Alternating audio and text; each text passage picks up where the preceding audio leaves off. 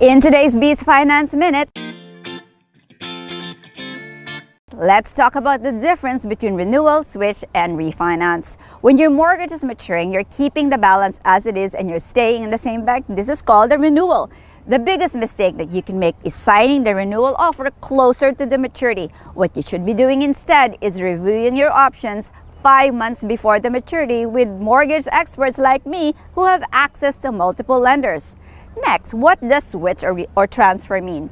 You're not changing anything on the mortgage. You're simply moving to another lender because they're offering better options for you. The new lender will cover all the legal and appraisal and all the other costs. Finally, what's a refinance? This means you're changing the amount of your mortgage for various purposes like debt consolidation, renovation, etc. When your mortgage is maturing, you have options. Make sure you review them with an expert. My mission is to create a positive, lasting difference in the lives of thousands. Please like and share so you can too.